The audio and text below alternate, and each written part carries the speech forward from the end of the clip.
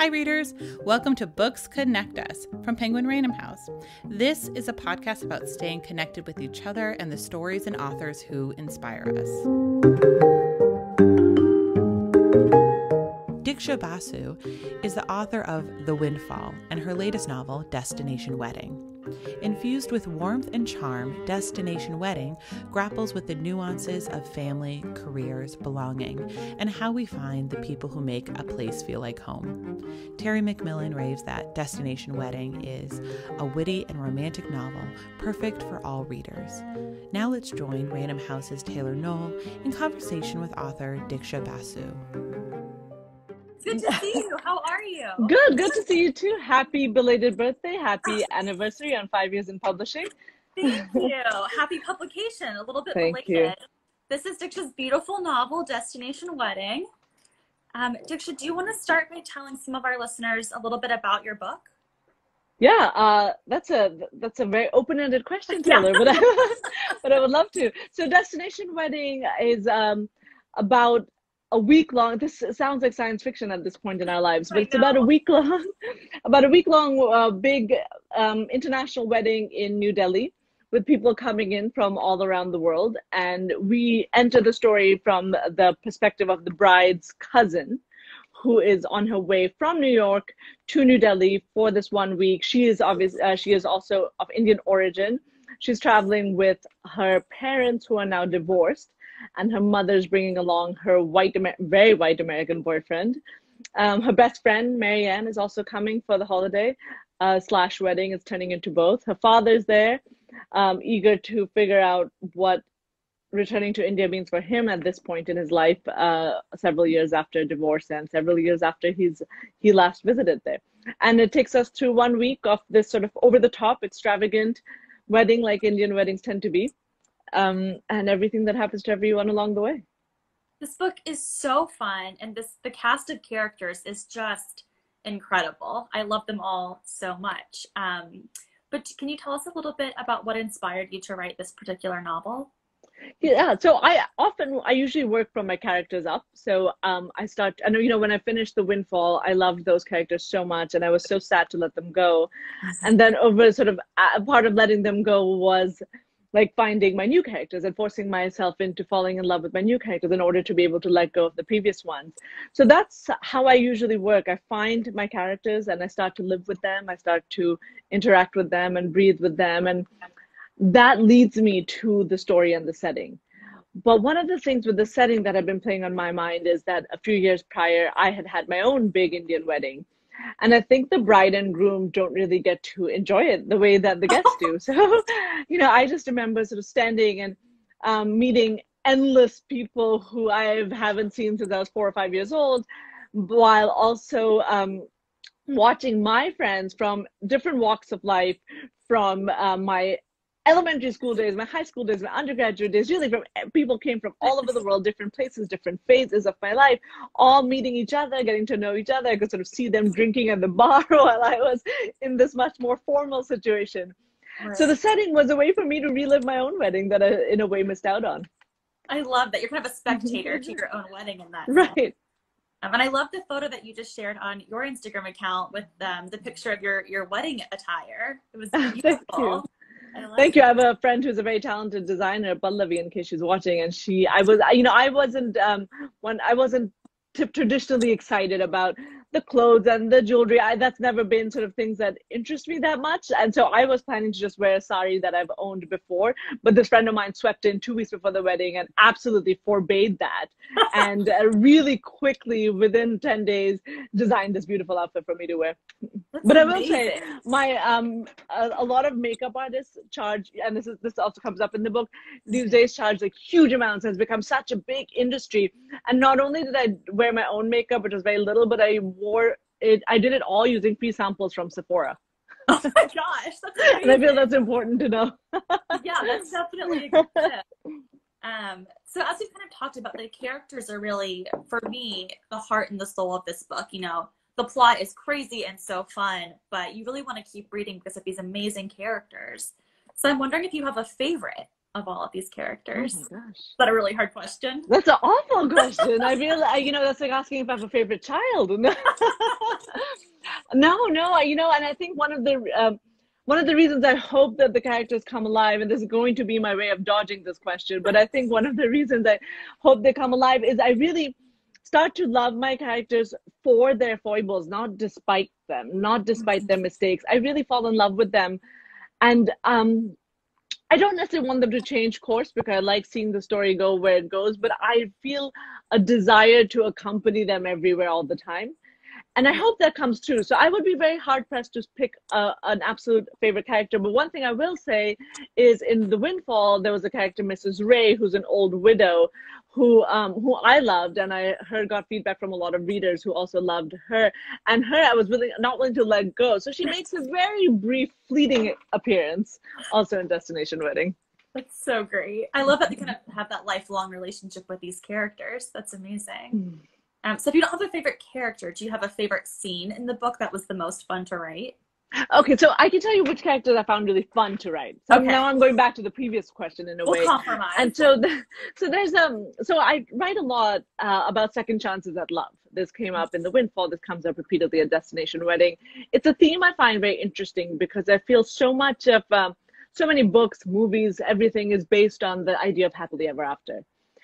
But, with people living longer and longer lives, with the idea of sort of what defines middle age changing, I feel, and in most societies, divorce and separation becoming socially acceptable, I find the second chance at love very interesting because also as we get older, we tend to get more set in our ways. I feel when we're younger and we're maybe going into our first long-term relationship or marriage, subconsciously or consciously, there's a tendency to maybe change and adapt to the person that you're with so you fit in together. And when you get older, that seems so bizarre that you wouldn't, you get more and more set about what you are not willing to change, what you're not willing to compromise on. And so then I wonder, in that case, what does romance mean? What does love mean? What does another relationship mean? If you have it.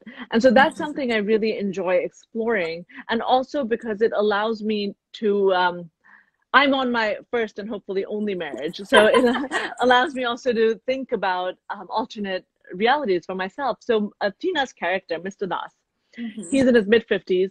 He's been divorced. It's a relatively good divorce. I won't say too much more about the backstory for that because it's in the book.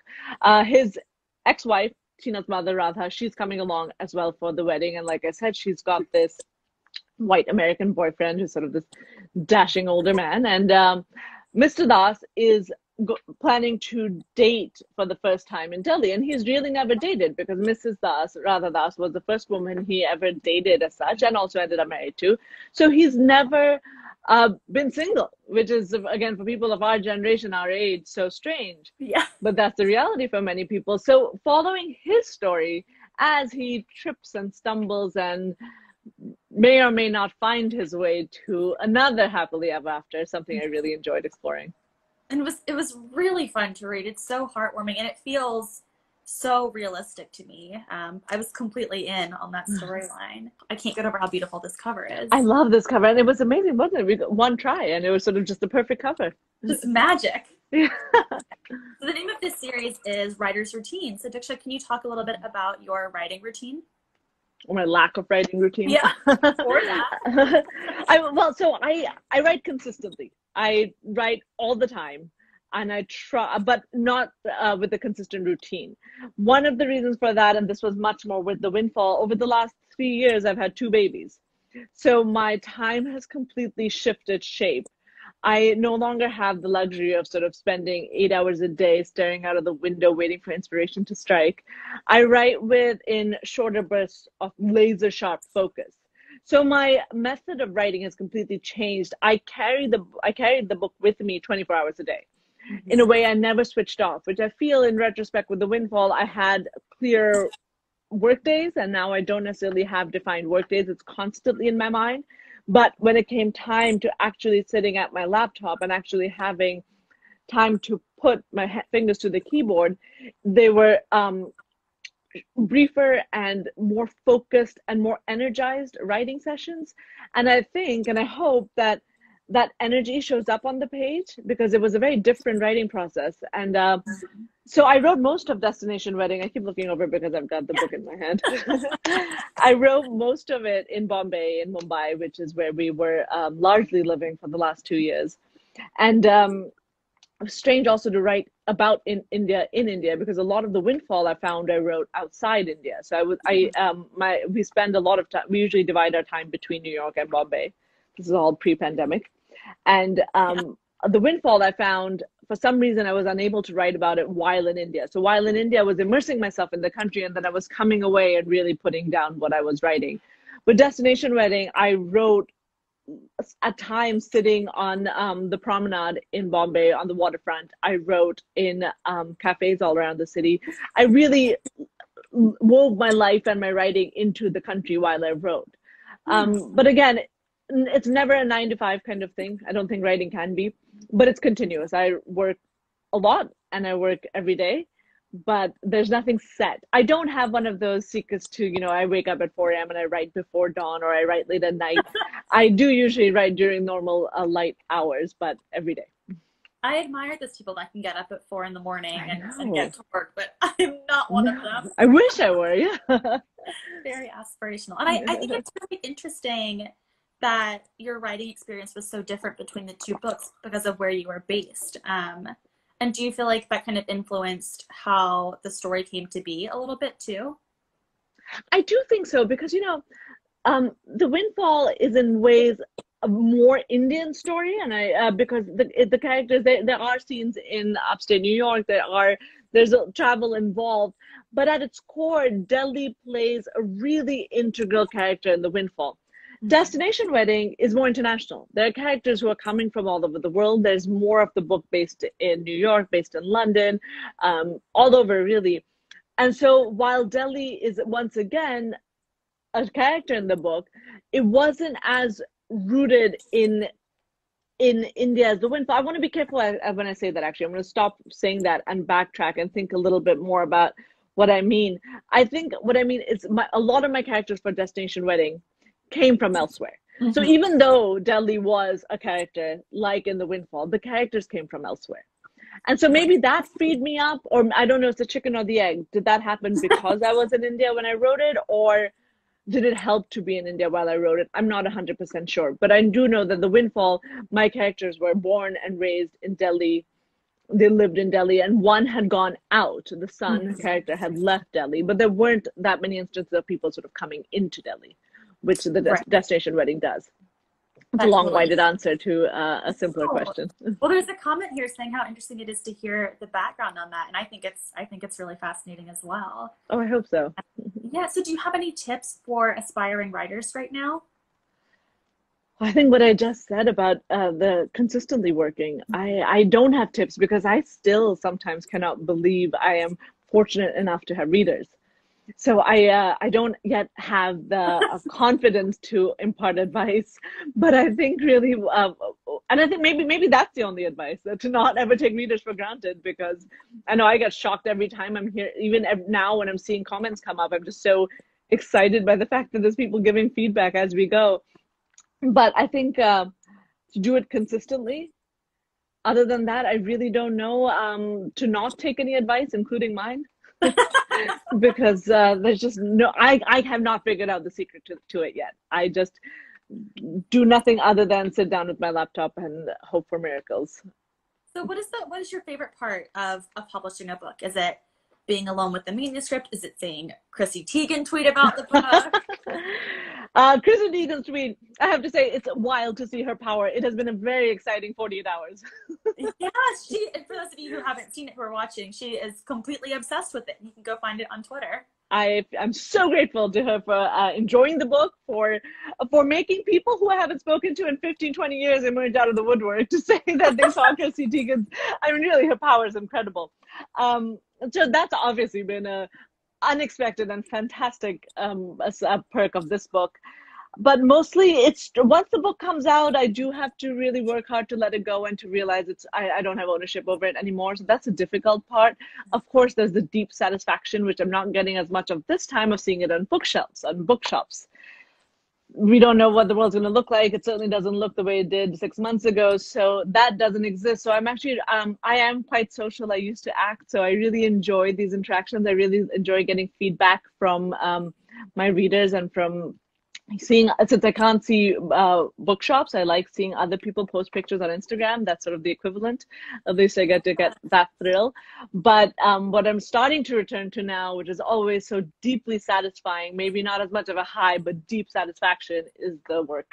It's getting down to the new manuscript or deep into a manuscript. That's it's a different kind of satisfaction.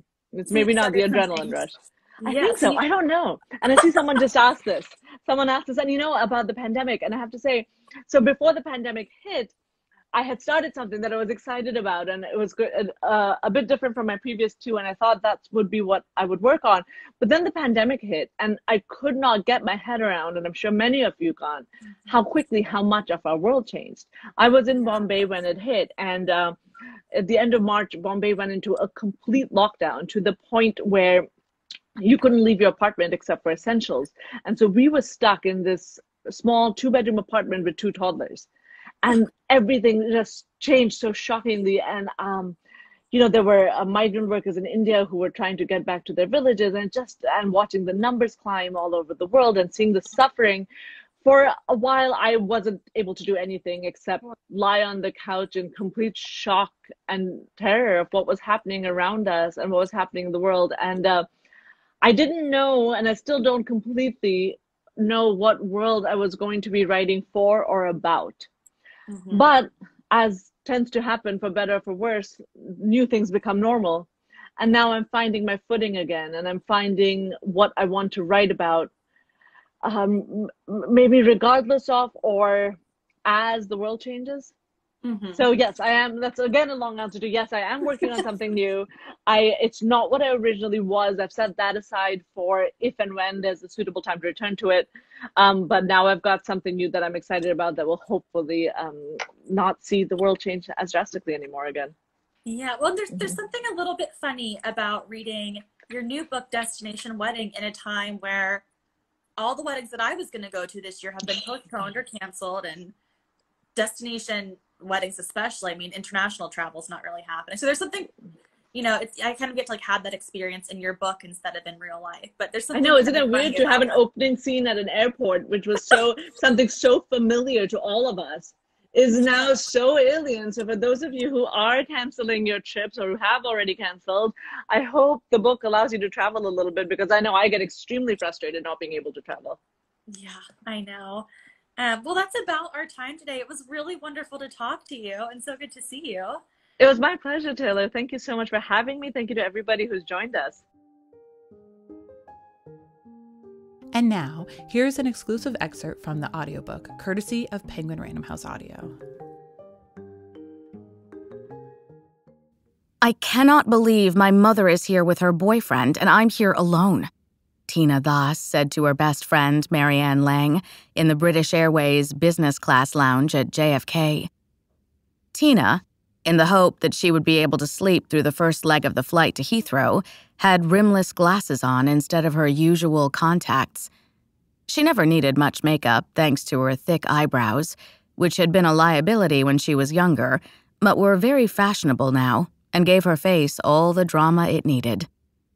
She was wearing black North Face sweatpants that cinched at the ankle, a gray long-sleeved t-shirt, and black and white Adidas sneakers.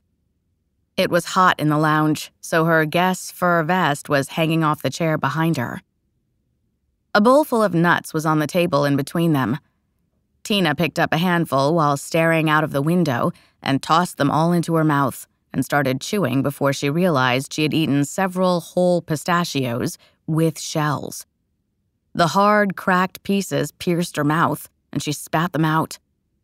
A grumpy old man appeared out of nowhere with a broom and shook his head at her as he swept up the pistachio shells. "I didn't know they had shells," Tina said apologetically. The man said nothing, but kept looking at her as he swept, his broom knocking her foot aside. "It isn't my fault," Tina said to him again, but he didn't respond. The man walked away, and Tina turned to Marianne and said, At the price of these tickets, the nuts really shouldn't have shells. Marianne was applying lip balm and laughing. She was so good at putting on makeup that it was hard to say whether or not she had any on, but the smattering of brown freckles across her nose was visible, and despite the fact that it was November, still had a velvety brownness they usually acquired over the summer because she had recently been to San Francisco for Tom's college roommate's wedding. Marianne was wearing similar sweatpants and a plain black long-sleeved t-shirt, and a red shawl was draped over the back of her chair. "We're like world-weary businesswomen who travel internationally twice a month and are just so over it," Marianne said. "I feel like I should be impatiently clacking away on a laptop, but I have no work to do this week, and I bet Tom's fast asleep." Marianne looked down at her phone and the itinerary that had been sent by the wedding planner. "It feels like we're going to have a lot of free time," Marianne said. "There aren't that many events listed here. I thought Indian weddings had days and days of events. I think these days most people just pick and choose what parts they want to do. Shefali wanted to walk down the aisle in a white dress, but my aunt put her foot down and said she could pick and choose what she wanted, but she couldn't change religions," Tina said. "We'll have time to explore the city, though." Marianne nodded as she cracked open a pistachio and ate it and played with the shells in one hand. Their flight was 2 hours late, so they were on glass number 3 of champagne and plate number 2 of mini sandwiches. Even on Tina's decent income, these business-class tickets were prohibitively expensive. She had managed to book an economy flight using her own money and then used her miles to upgrade herself. Tina was the vice president of development for Pixel, a streaming network for which she sought video content, a term she hated, but a job that paid her enough to live alone in a 2-bedroom apartment overlooking McCarran Park in Williamsburg, Brooklyn. Her work was frustrating.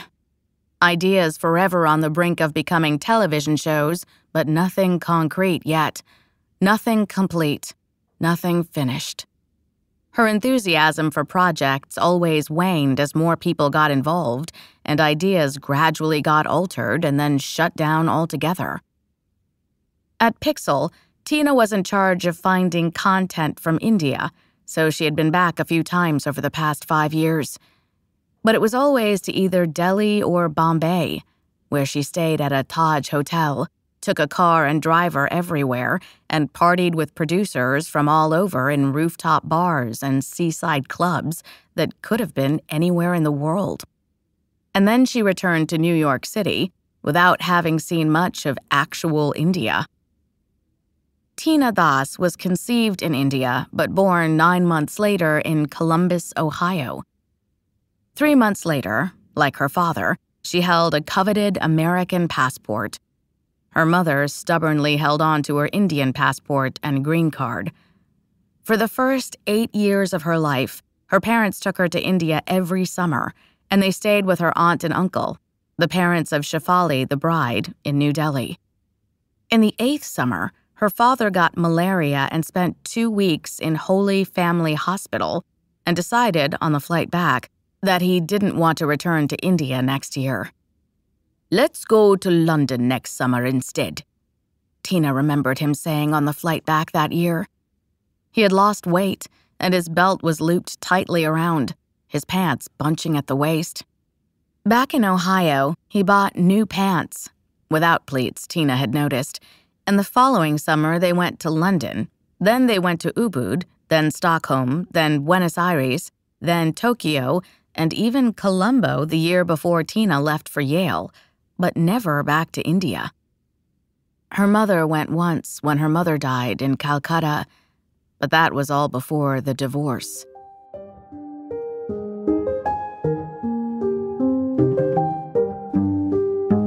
Thank you for listening to Books Connect Us. For more great book recommendations and information about your favorite authors, feel free to follow Penguin Random House on social media or visit penguinrandomhouse.com. And if you've enjoyed what you've heard, go ahead and leave us a review on Apple Podcasts, as it helps more listeners to find our show. This podcast is produced by Pat Stango and edited by Clayton Gumbert.